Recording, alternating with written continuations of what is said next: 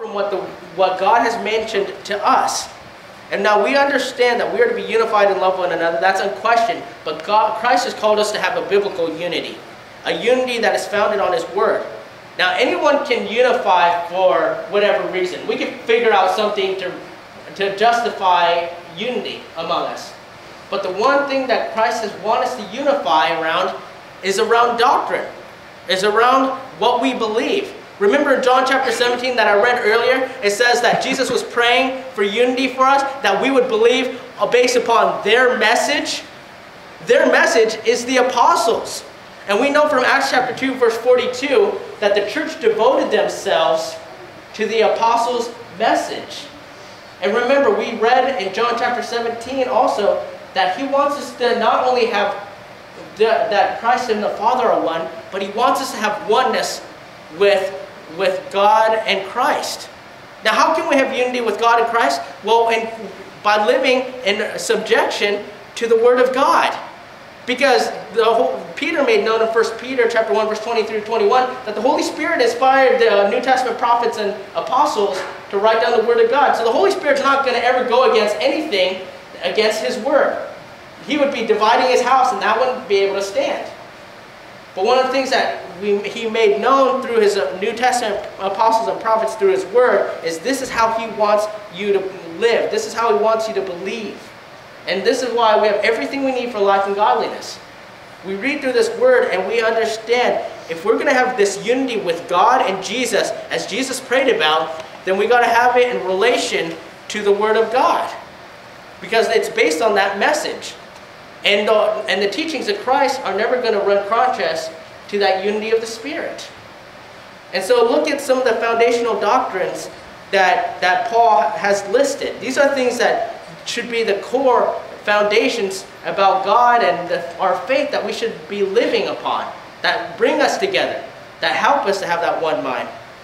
And it's that the Holy Spirit is responsible for the Word of God, and so He makes known these are the doctrines that He wanted you to believe in. These are the basis of our unity. Let's read Ephesians chapter 4, verse 4 through 6. It says, wrong chapter. It says, there is one body and one Spirit, just as you were called to one hope when you were called, one Lord, one faith, one baptism, one God and Father of all, who is over all and through all and in all. And so those are the foundational doctrines. Look at what we see here. We see all three members of the Godhead mentioned here. We see that the Holy Spirit is mentioned. We see that God the Father is mentioned. And we see Jesus in the title of Lord is mentioned.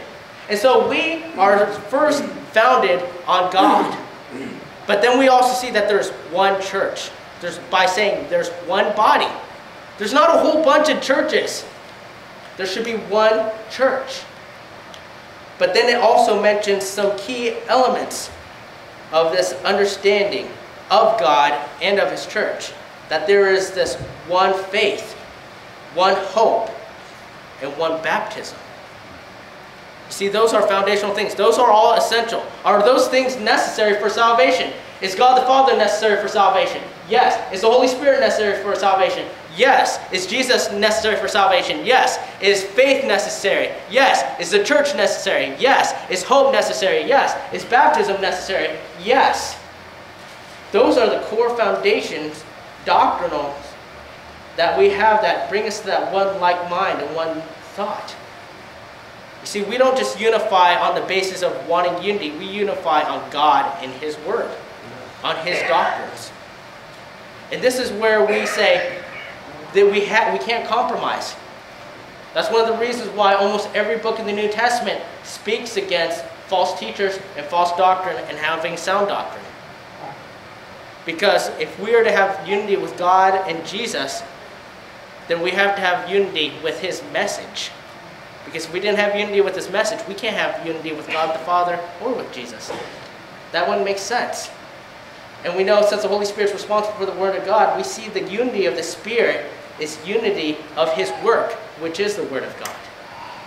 And so we understand that we want to have unity and love. We understand the importance and value of it. I honestly believe if we will actually obey the commands of Christ to make every effort to unify, to treat each other in these ways, to have unity of the Spirit as Christ has called us, we would make known to all people, we'd make known to all the people in Moses' like that we are his disciples.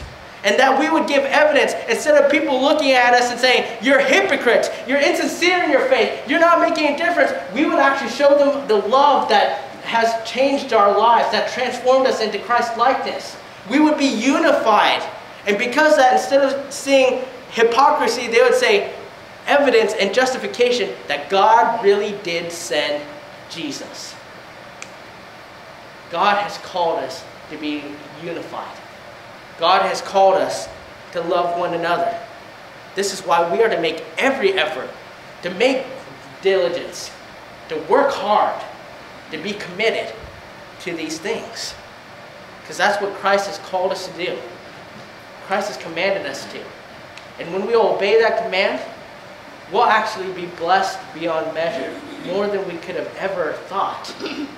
God has blessed us with one another and with a relationship with him. And so as we think about how we want to grow as a congregation, as we want to do God's will, we understand that we want to glorify God by being disciples and making disciples. And we will do so by seeking a biblical unity and a family-oriented love for one another.